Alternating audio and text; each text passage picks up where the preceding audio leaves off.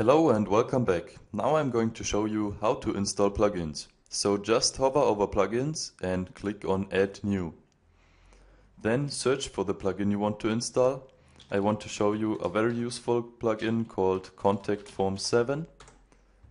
Press Enter and here it is. Then click on Install Now. Click on OK.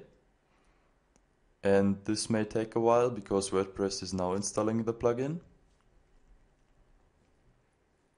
And here it is. It is successfully installed. So this is how you basically install plugins. Then of course you have to activate the plugins by clicking on Activate Plugin, and you have set up everything you need. Contact Form 7 has a specific code you have to paste into your sites. So click on Settings, copy this code. So just press Ctrl and C. Go to Pages, click on All Pages, open the page you want the contact form to be in. Go to the text editor, press Ctrl and V and click on Update. So now let's see how it looks like. Open your home page and here it is.